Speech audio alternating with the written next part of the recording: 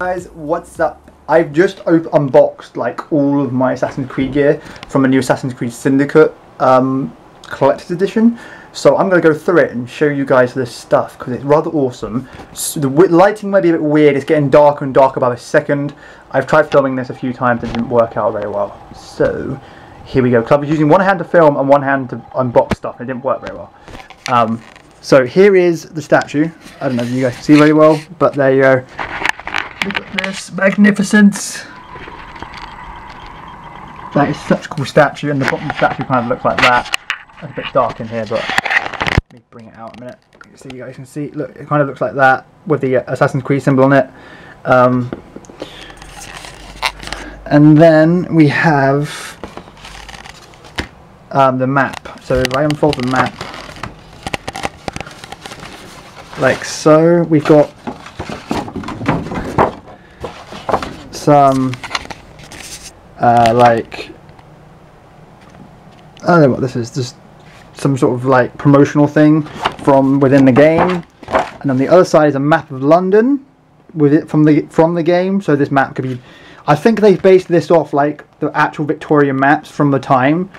Is obviously when they make the Assassin's Creed games, they take historical periods of time and then research them and research them and research them and then build the game around that period of time. So this is the map, which is rather epic, I must admit. I would love if it was blown up, maybe a more detailed version of it. Next we have the art book.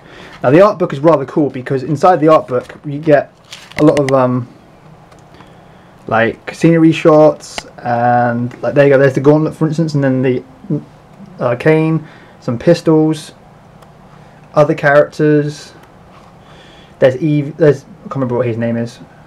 That's the main guy, and that's Evie kind of thing, and then there's another picture there. I don't know if I'm doing too well on this. I'm left-handed issue. Right, so that's that. This is the soundtrack for the game. So there's lots of nice music on there. And last of all is the actual game, which I've actually got the Darwin and Dickens conspiracy mission on here. There's also 2 extra missions for download, I think it is, on the box as well with this edition.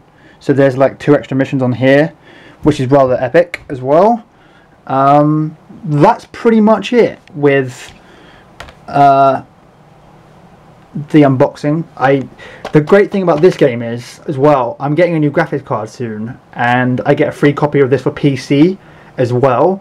So I might get my graphics card before Christmas, which means I can actually play this before Christmas on the PC, and then once I've done it, I can play it on the PlayStation afterwards. I do prefer playing Assassin's Creed on the PlayStation. I've always played Assassin's Creed on the PlayStation, even though I do own Unity on the PC. I have every other game on PlayStation 3. So I do like my Assassin's Creed on PlayStation. It's kind of like this and Uncharted. The Uncharted series is what I play on PlayStation, and that's my PlayStation history pretty much over, because I don't play anymore, because PC's the best. But yeah. Okay guys, thank you for watching. Please remember to like, share, comment, subscribe, and let me know what you think of the collector's edition down below. I will put some nice pictures up if I can get some of the actual statue in a minute, and then add them into the end of the video. So yeah, let me know what you think down below, and I will see you next time.